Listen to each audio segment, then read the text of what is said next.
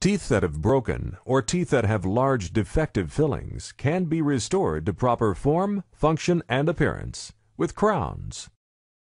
Crowns are often needed for teeth that have large metal fillings. Over time, the forces of biting and chewing can cause a large portion of the tooth, a cusp, to break. The shape of the prepared tooth assists in the retention of the crown, so it is often necessary to build up the tooth. At the first appointment, the tooth is prepared or shaped to accept the crown. An impression is taken of the prepared tooth. A temporary crown is then placed, ending the first appointment.